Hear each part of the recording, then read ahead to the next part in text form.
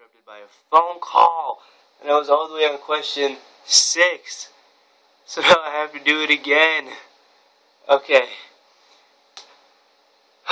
let's just start the whole thing over. So I've been tagged by Kanye West 315. I really appreciate it, man. Thanks for getting my name out there. I really didn't expect to get tagged by anyone in this whole tagging thing. I mean, I saw the video that Underworld posted when he first did it, and I thought it was a really good idea, but I really didn't think it would come back to me. I mean, I just started Yugioh-tubing, but thank you. I really appreciate it, man. So let's get into it. So the first question is, what's your real first name? My real name is Alan. If you read my description and my channel, you can actually, see my name. It's Alan. How did you get into Yu-Gi-Oh? I got into Yu-Gi-Oh the same way most kids got into it around when it came out. I saw the anime, and I thought it was really freaking cool. I've been a fan of cards like all my life. Like, I just love cards. I don't know why. Like, I used to do magic tricks. I love Pokemon to freaking death. If I was alive when Magic was, when it came out, I probably would have been in Magic. But yeah, so cards have just always been like a cool thing. Like, I've always liked cards for some reason. But yeah, I saw the episode where Yugi got his 5 pieces of Exodia. Like, I think they got thrown off a boat, and it was like that insect player who did it, and I was like, oh shit, I was like going nuts. But then I saw another episode where Yugi, he was playing Kaiba, he was playing Pegasus. I remember that episode. He was playing Pegasus, and oh no, I lied. I saw the episode where it was the first episode where Yugi and Joey were playing at school, and I was like, yo, this is like real life. This is awesome. And I went to school the next day. It was like middle school, it was like 5th grade, maybe 4th grade, and all the kids playing Yu-Gi-Oh! Like, they have starter decks. I was like, oh shit, I'm feeling out the loop. I gotta get one. So I got the Blue Eye starter deck, 3,000, eating up everyone. Yeah, Dark Magician really wasn't my favorite card. It was Blue Eyes. So, I mean, that's how I got into it, guys. I didn't take a competitive view on it until this year. I didn't learn how to play until maybe 2 years after I just started getting cards, because my neighbor was actually older. My neighbor was like 5 years older than me. He was like the same age as my brother, and those two knew how to play. Like, they learned how to play, and then he eventually taught me and his little brother how to play, how to make a deck and how to make like a decent deck and things like that. Back then it was 4-star 1900s and a fucking Jinzo and Summon Skull. That's what it was. I mean, that was the good stuff. But yeah, that's how I got into Yu-Gi-Oh. Why or how did you start Yugioh-tubing? I've been a fan of Yugioh-tubers and Yugioh-tubing since Waffles was at his prime doing it, since when Emiko 40 was the shit with his trade binders, like text, like JDs for pages and stuff like that. Yeah, that's when I was into Yugioh-tubing. That's when I first saw it, and I was like, oh my god, it's crazy. I used to trade on YouTube back and forth all the time. Never made a channel.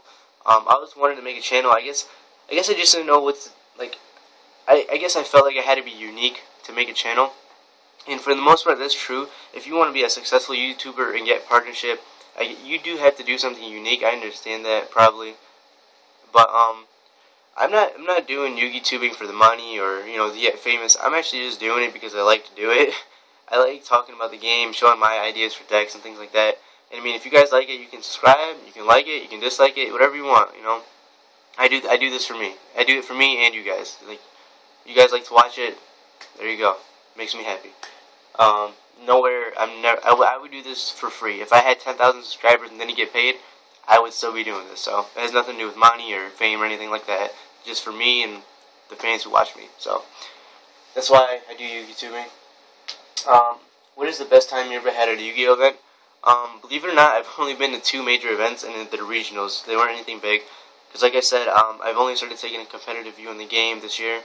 And the first event that I've been to, it was a regionals in Stratford, Connecticut, and it was really big. Connecticut does have a lot of good players. We have quite a few, actually. So it's not exactly the easiest thing in the world to top regionals. But on my first regional, I didn't have the deck. I had the deck I wanted to play, but just not to the extent how I wanted to build. Also, the extra deck inside deck, it wasn't to the extent of how I wanted it to be. Because I didn't have my tour guides, I didn't have some of the extra deck cards I needed like I do now. Just back then, I just didn't shell out all the money you need. I mean, it sucks that this game requires so much money to have this top tier stuff, but I mean, I just didn't buy them at the time. I really didn't have the money for it either. So regardless, I played Dark Worlds and I did really good. I went X1 and then I lost some other round. Or no, I was X1 for like 4 games, and then I lost one, and then I was in this one game. I was playing Heroes, and if I would have won this game, I would have topped, and I would have got my invite. We both played the game really well. I didn't make any misplays that game. I was really proud of myself, and it got to the point where it was just hot deck. Who gets the monster? Who gets the monster? Who gets the out? And I drew a heavy storm, and I had a snow in hand. It was at like 1,000 life. I did heavy. He had a solemn. I was like, you know, if I don't summon this card now and attack, he's gonna summon his card and attack. Because prior to that, he had searched for an alias. I remember that. So I had to summon an attack, and he had a Mirror Force set. Couldn't do anything about it. So yeah, if it wasn't for that, I would have topped my first regionals, which would have been really cool. But I went to another regionals after that. I scrubbed out. I didn't do good at that one. But yeah, I'm going to the regionals or YCS in Rhode Island. I'm not sure if it's a YCS or regional. And then I should be going to another one in Indy. Hopefully, I'm gonna get to travel a lot this year. I really want to just start doing good. Like I want to just top Nats and everything. Like I want to win. Like I have that motivation to fucking win. I don't want to just travel and lose. It's not the way it goes. Okay. So that's my favorite event and stuff like that. So, what is your favorite deck ever? My favorite deck ever, like, that I've ever played has to be Black Wings, because I started Yu-Gi-Oh! When Black Wings were at the prime, like, started, like, playing at locals when Black Wings were at the prime. And, I never got to play them when they were at the prime, but I knew how they were, like, played, and I really liked how that was, like, 3 Whirlwind, 3 Shuras, 3 Boar, like, all that. I really liked that a lot. Like a couple months after, when they died down a little in Whirlwind went to 1, that's when I actually picked up Black Wings, and I still like the deck. It now includes at 2, so who knows? I might try to build it again. But it was one of my favorite decks.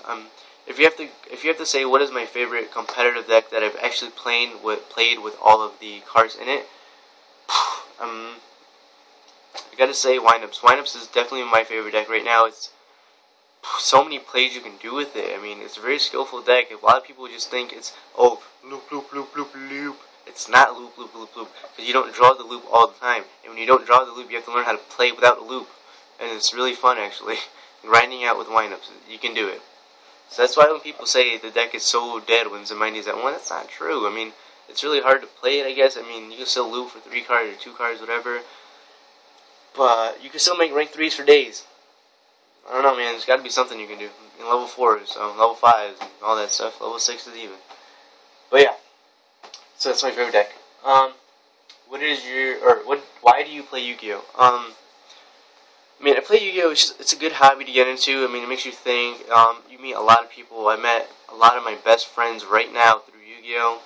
My freshman year, I met one of my friends, and we're still friends now. And he always hooks me up with cards, and he's just a good player, and he helps me out with stuff, and I mean, there's a whole group of us. We've all met through Yu-Gi-Oh, and well, most of us have met through Yu-Gi-Oh, and it's really cool to just meet friends like that. Like every time after locals, we'll all go to Burger King, we'll all go to Denny's or something. There'll be like 10 of us, and we'll all just hang out, have a good time. So you meet people when you play Yu-Gi-Oh. Overall, it's a competitive game, and any competitive game, you have a motivation to win, and I love doing that. I'm a very competitive person in anything I do.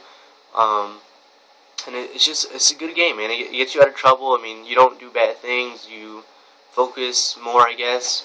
It's a good hobby to get into. You just have to try not to go bankrupt when you buy all those cards. So yeah, that's why I play Yu-Gi-Oh. Last question is, who are your 2 tagged Yu-Gi-Tubers? I wish I had 2. I don't have 2.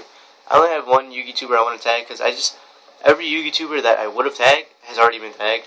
So I mean, there's just not that much to tag really. So the 1 Yu-Gi-Tuber I'm going to tag is Uber Zero. He's my friend Carlos. He's one of the friends I hang out with every weekend, and he's a good player. He's a really good player. He's got like 500 subscribers. And he has good content. He really does have good content, and I think you guys should definitely check him out. Help him hit 1,000. So yeah, thank you Kanye West 315 for tagging me, and hopefully I can get a video up on your channel soon.